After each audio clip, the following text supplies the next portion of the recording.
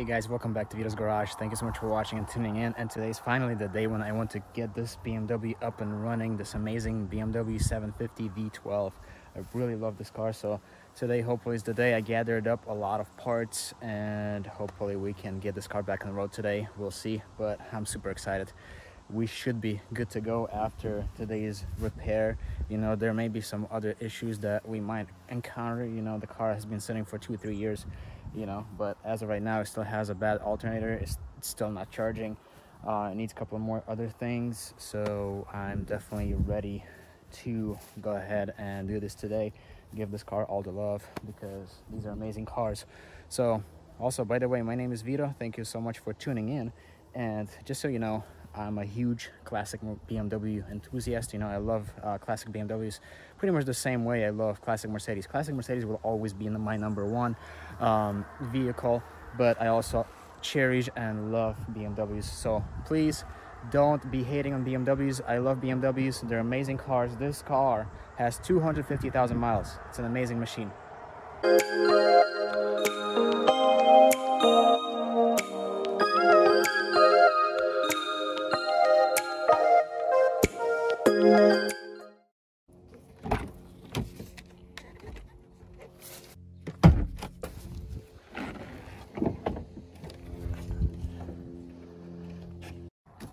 What a legendary machine. You know, this is pretty insane. These cars are becoming so rare, mainly because people give up on these cars. A lot of people who own these cars, they don't know what they own, and they don't deserve to own these amazing cars. But I'm really glad that the previous owner actually gave this car away to us, so we can give it all the love and everything, because this car really deserves it. I mean, this car is awesome. So we're gonna give it all the love today. We're gonna give it all the care that she needs or wants.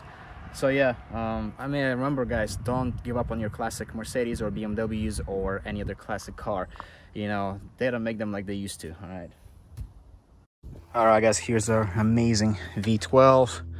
So once again, I'll be taking all this stuff off and I'll get to the alternator and replace the alternator on this car. So this car should be good to go after this, so I'm pretty excited.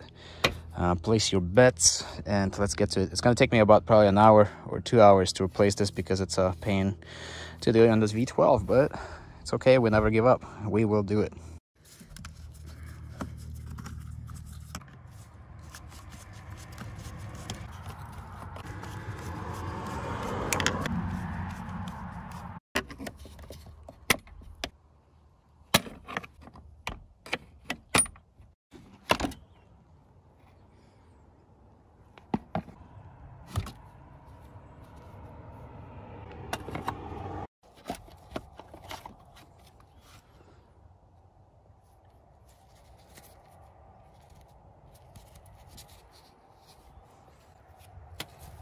Okay guys, here are the parts for this car. As we have this really nice refurbished alternator, Bosch. I'm going to be installing today, and we have a couple of intake tubes, and they're in amazing condition, and they're pretty pliable. The old ones were actually really cracked and not good, so we're going to be installing these ones.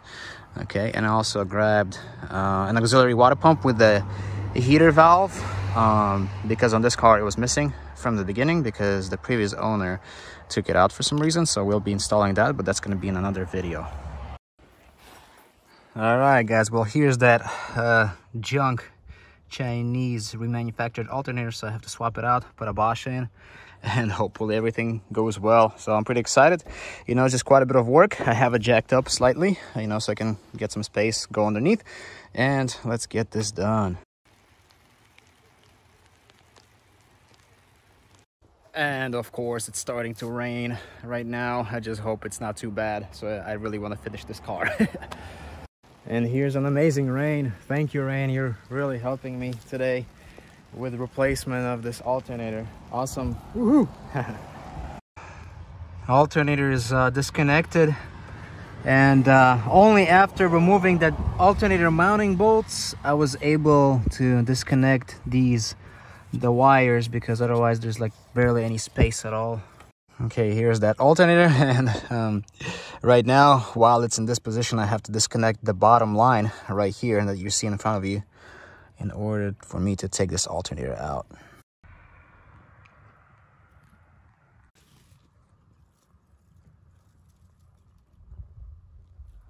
All right, guys, time for some hot chocolate. You know, during the weather like this, you know, you get some better appetite. So yeah, definitely. Cheers. Bosch alternator is going in. All right, guys, well, that upper line has been tightened, and both crush washers are there too. All right, guys, so before I install the alternator all the way and before I install those two wires, what I'm gonna make sure is that they have continuity. So I have the wire right there. It's gonna be a big positive wire that goes to the alternator, and I'm gonna check that continuity. It comes right there, right over there. I'm gonna make sure we have continuity. So it's not showing continuity because sometimes it's hard for me to hold it in place. So I'll retry it.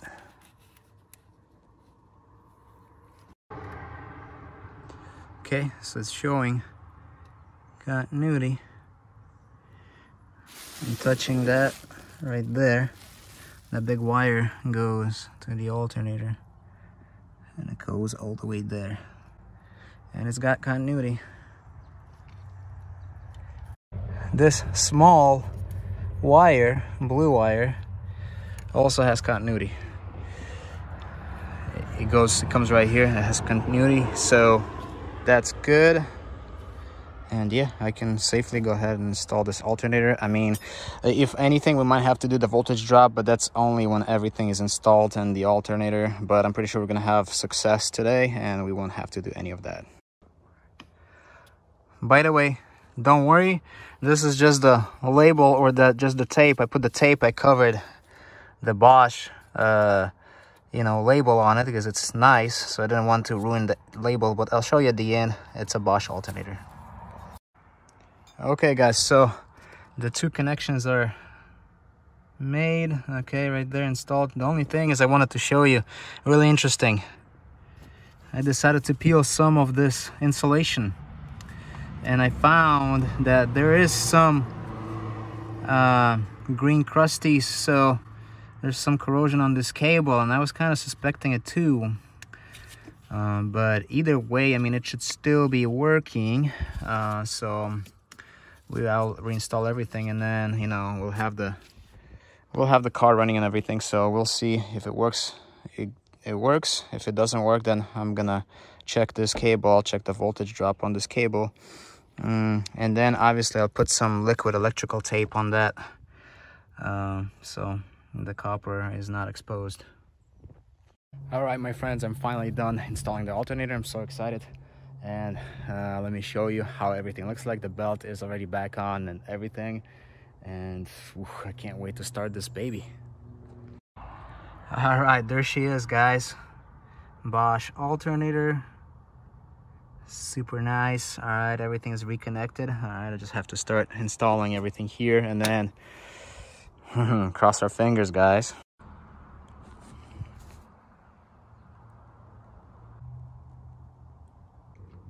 Guys, I just can't stop admiring this amazing car. I know that this car is smiling already, and just you know, looking at this car just makes my day. You know, and this is an amazing machine, 750 IL, you know, super rare, super amazing car, almost 30 years old, and I mean, I can't believe it. I mean, this thing is awesome. You know, obviously probably needs some different wheels here and there, but the body is immaculate, you know, obviously. And just so you know, those of you who are watching from somewhere else, outside the United States, this is Washington State. This is Pacific Northwest, West United States. So we barely have any snow. There's no salt. Everything is super clean. We do have a lot of rain here, but you know, these cars are amazing. I mean, they just live, and nothing is going on with them. You know, there's literally no rust on this car. You know, just mainly it's just the water leaks that you have to worry about. So there's some rust on the trunk area, in the trunk actually, and yeah, but that's going to be taken care of. Otherwise, this thing is awesome.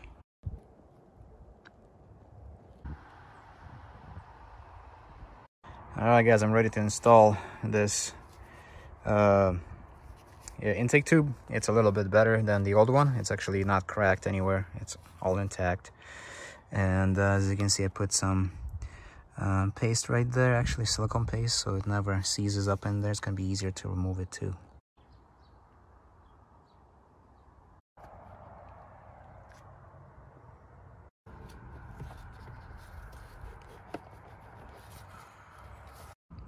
All right, guys, I replaced these intake tubes. They look really nice right now, all pliable, good to go. Everything is tightened up. I'm about to start this car. Should be really exciting. All right, guys, so everything is pretty much back together. You know, reinstalled. I installed a battery from a different car, so we do have charging voltage, so we should be able to start this engine. And you know, right now my main goal is to make sure that we have the charging voltage. I don't know if the car is still in the limp mode or not. I just want to know whether I have, you know, 14 something volts at idle, you know. So hopefully we do, and if everything checks out, it's awesome. And then after that, it's gonna be something, you know, it's gonna be some other videos and repairs that we need to do to this car to get it going. But right now I just need to make sure that it's not stalling anymore, that, you know, we do have a good you know, charging voltage.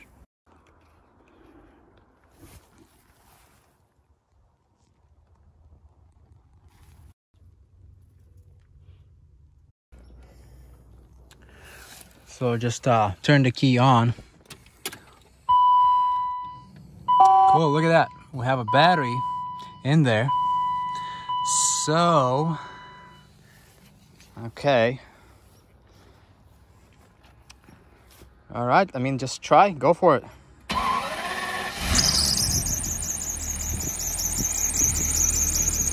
The belt is squeaky a little bit. I might have to tighten the belt a little bit. Is the battery light on? No. It's not on anymore? No. All right, that's good. That's a good thing. Let me just double check, make sure we have charging voltage. All right, guys, well, I came back. I had to tighten a couple more things here. The belt was squeaking, so I tightened that. Everything is nice and good, so I'm gonna go ahead and try to start it and also make sure there's no leaks and that everything is good.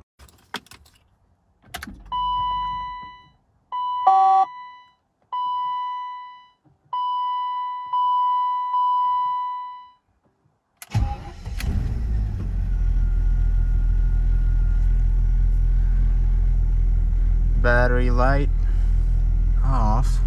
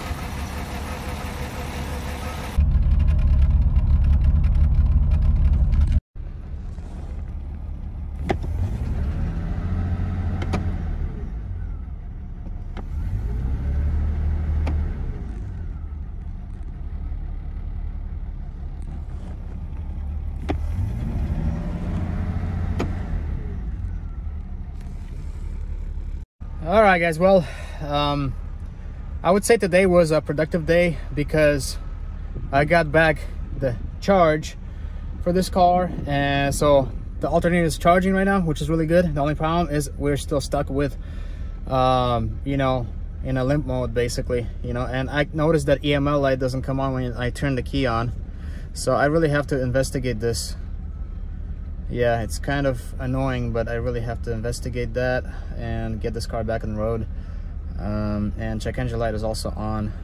It comes on, goes away from time to time, but yeah, I'm just happy that this car can stay running right now, no problem. It's not running the best, but it's running and the battery is getting charged up. Also, one more thing, one of my viewers mentioned that these two connectors were disconnected. Okay, so as you can see, they're disconnected right there. One of these goes to the alternator. So right, both connectors are disconnected. I'm gonna show you that the battery is still charging. All right, with the connector disconnected, the battery is still charging. All right, so that connector has nothing to do, but I really appreciate the help and tips. I'm gonna plug it back together. What this connector does is it provides the battery light. So when you turn the key on, there's gonna be a battery light, because initially there was no battery light that would come on the cluster, which was really weird. I thought maybe the bulb was out, but because of this connector being disconnected, the light bulb would not come on. But once I connect it, yeah, it's gonna come on. But basically, while the engine is running and if everything is good with the alternator, of course the battery light will be out. But if there's anything wrong, it will let you know. The battery light will come on. It will tell you that, hey, you know, something's wrong with the charging voltage. But right now, when I connect it,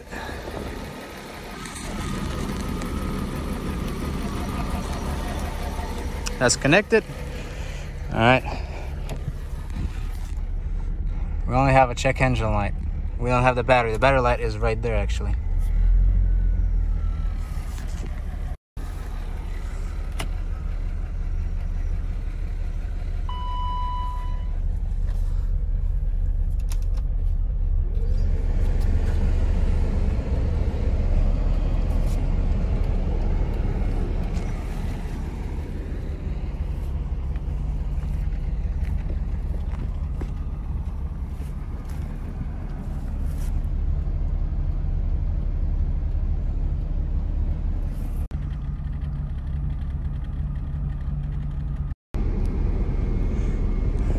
Guys, the heater is also working. It's actually nice and warm.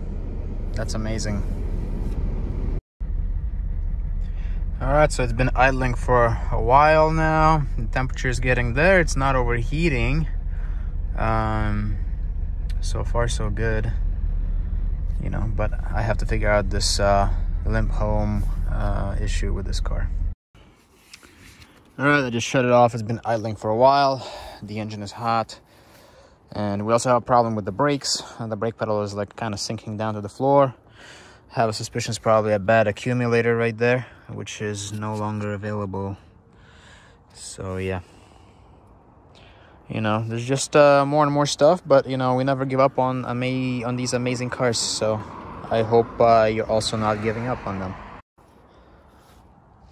Also, guys, you probably won't be able to see, but I did put a liquid electrical tape on those wires, and I'm about to take this and just wrap it around this rubber.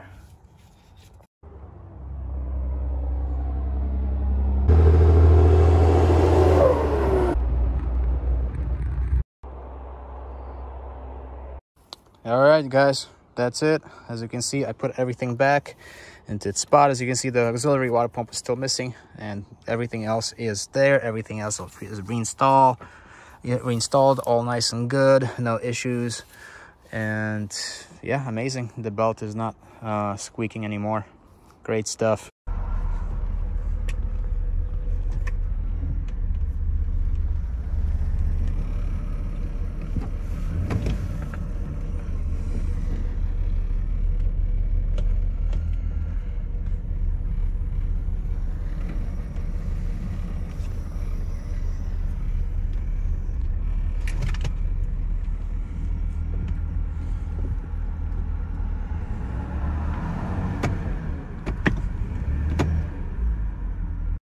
Okay, guys, that's gonna be it for this video. Thank you so much for tuning in and stopping by. Thank you so much for your support. It really means a lot. And that's gonna be it for today. And then next time I'll come back and we will try to figure out this EML light, and this car should be back on the road. Other than that, I'm super happy tonight. Today I've accomplished a lot, you know, installed a really good quality, almost like new Bosch alternator, and it's charging, it's doing its thing, and actually put a load on it. It's still got a charge, which is really good. And I mean, I'm just super happy about it, you know. Just cleaned up a bunch of stuff as well, and yeah, figured everything out. And now the only thing that we have to do is, first thing is figure out the, you know, limbo mode, and next will be the brakes, but I'm not too worried about the brakes right now. I mean, it will still stop, should be all good. But anyways, that's it for this video, guys. Thank you so much. See you in the next one. Share this video with your friends and family. Take care.